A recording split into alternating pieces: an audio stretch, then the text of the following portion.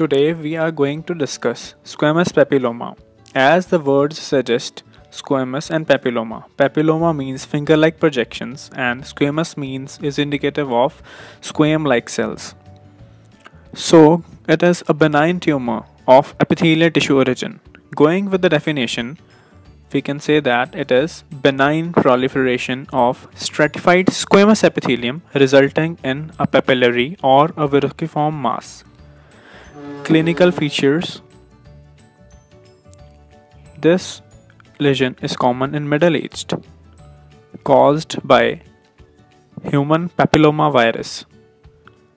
HPV-6 and HPV-11 are common causative agents. Going with the sex predilection, the lesion is common in both the males and the females.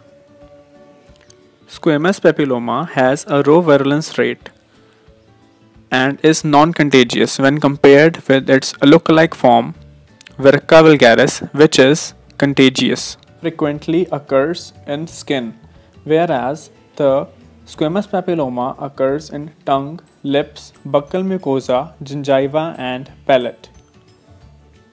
Patient clinically presents with a papilloma which is an exophytic growth made up of numerous small finger-like projections resulting in a lesion which is roughened, verrucous or cauliflower-like.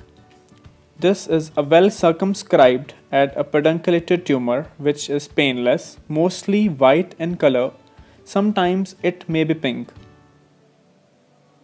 If white in color, the lesion must be hard in consistency, and pink in color, it will be soft in consistency. Histologically, many long, thin finger-like projections may be seen extending above the surface of the mucosa, which is made up of continuous layer of stratified squamous epithelium and contains a thin connective tissue core. There may be presence of coleocytes, which are human papilloma virus altered epithelial cells with perinuclear spaces and nuclear pycnosis.